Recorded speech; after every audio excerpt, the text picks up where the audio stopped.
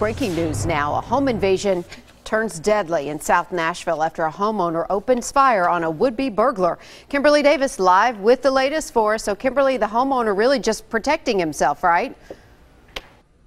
Amy, so far that's still under investigation. This morning I spoke with a captain with Metro Police, and he's saying if it clears all of the investigations, they're saying he will not be charged. But right now that's still up in the air as whether or not he will or will not be charged. This is what we know so far. Take a look at the video from last night when police responded to this home on the 15,000 block of Old Hickory Boulevard in Nashville. We're told an intruder entered a man's home. He didn't know who he was, didn't know why he was there, but he shot that man. That man ended up dying there at the scene. When police arrived, all they had to go off of was that homeowner's word, so everything is still under investigation. Once police finish with their part, they will be handing over this case to the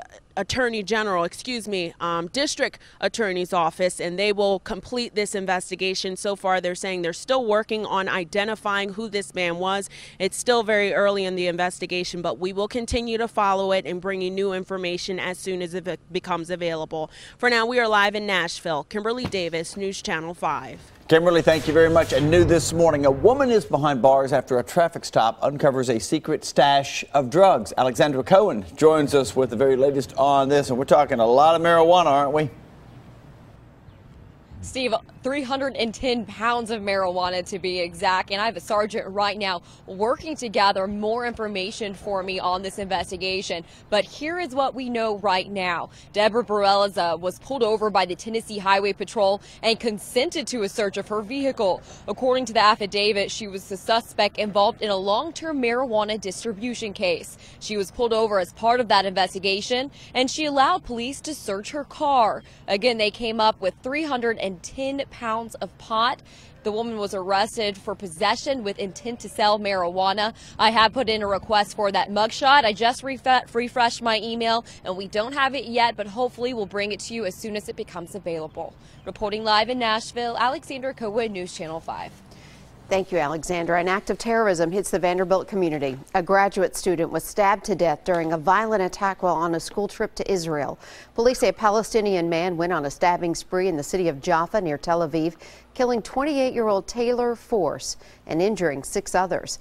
The attacker was then shot and killed by Israeli police.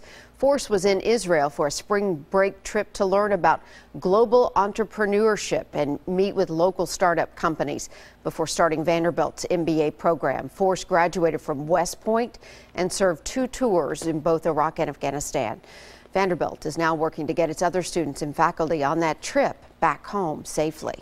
A murder mystery going on this morning in Dixon. Police say a 51-year-old woman was found dead yesterday afternoon in her home in the 800 block of East Railroad Street. Her name has not yet been released, nor how she died.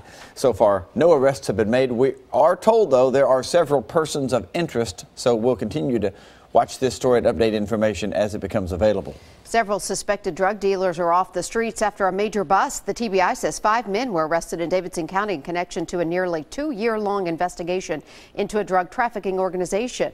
Investigators say the men sold heroin laced with fentanyl, and marijuana. We're told the investigation started after several overdoses in Cheatham County. Former Metro Council member Lionel Green Jr. heads to court today. He's charged with trying to coerce a victim in a domestic assault case involving his cousin to not testify. Green resigned over the scandal back in January. His position in District 1 will be filled by another council member until a special election can be held in August. However, one resident has filed a lawsuit against Metro saying August is too long to wait. Officials say they're only following state laws. We understand those concerns. However, we have state laws that govern how we proceed with each election. So whatever or whenever an election is held, we are going to follow statutes, we're going to follow procedure, we're going to follow with the guidance with the State Coordinator of Elections Office. Candidates wishing to run for that vacant council seat have until April the 7th to file their proper paperwork.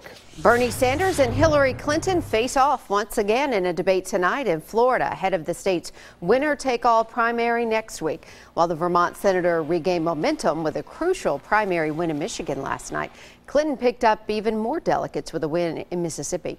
Republican frontrunner Donald Trump racked up wins in both states, plus Hawaii. Meanwhile, Ted Cruz won in Idaho. A live look right now at Bridgestone Arena this morning, where the SEC men's basketball tournament will be tipping off a little bit later today. Yesterday, the crews were working around the clock on the final preps. It's not the first time the SEC championship has been in town, and it won't be the last either. The Nashville Sports Council and SEC have an agreement to host the conference's men's or women's tournaments for the next 10 years. That is great economic news for Nashville.